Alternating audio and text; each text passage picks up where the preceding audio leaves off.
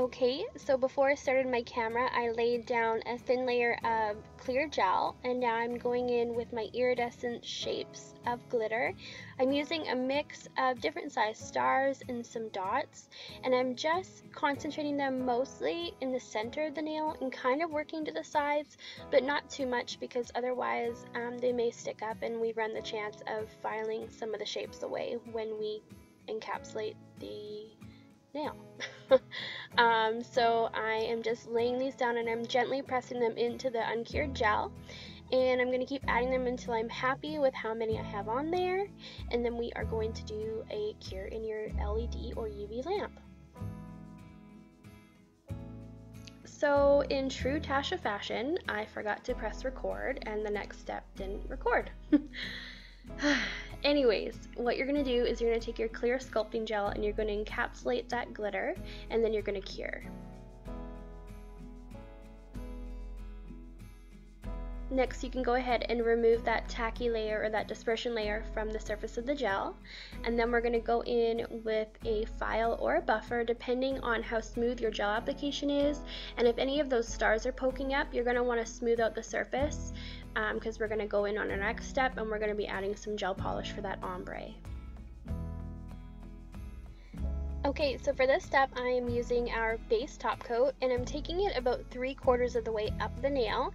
I'm leaving 1/4 of the nail near the cuticle free because I'm going to go in now with my number 72 gel polish from Ugly Duckling. It's this awesome jelly base translucent deep blue color, and I am applying it at the cuticle, and then I'm going to bring it down to where I finished off with the base top coat. I want these two colors to meet because we are going to ombre them in the next step.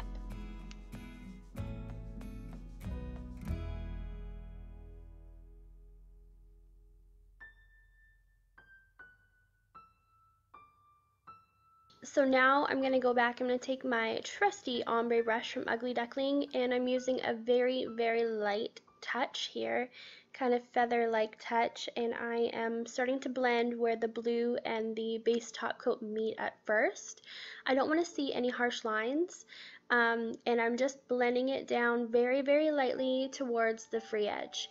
As you can see, the more I get closer to the free edge, that was great English by the way, the closer I get to the free edge, the lighter the blue becomes. So we want the blue to be really concentrated at the cuticle and then lighten as we get to the free edge.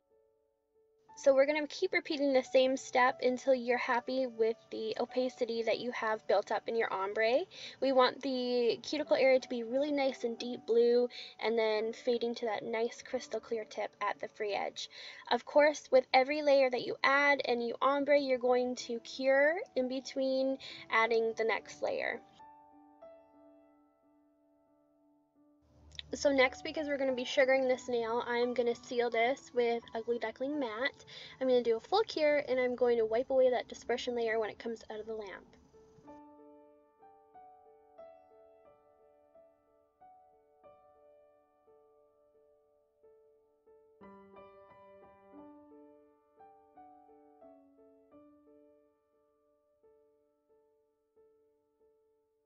Okay, snowflake time. So I'm starting with a line down the center, and then I'm going to do diagonal lines on either side of that one right at the cuticle.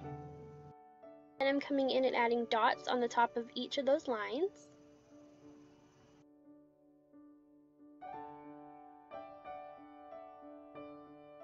And then we're going to go back and we're going to do a triangle shape in between each of those lines near the very center.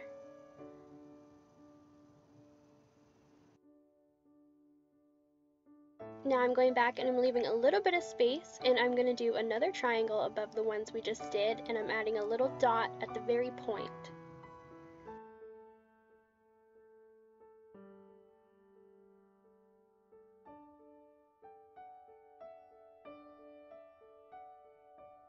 Now I'm adding little lines inside the first triangles we created.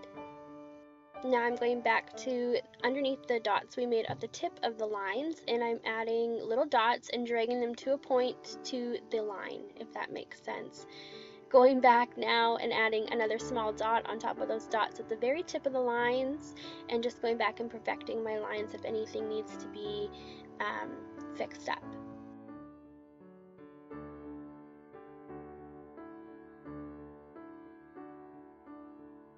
Next step is sugaring. You guys know how much I love this technique. I'm using a super duper microfine glitter and making sure that entire snowflake is fully covered. You're going to know if any spots need more glitter if the gel polish is showing through shiny still, so just go ahead and add a little bit more if it's needed. You're going to tap off the excess and pop it in the lamp for a full cure.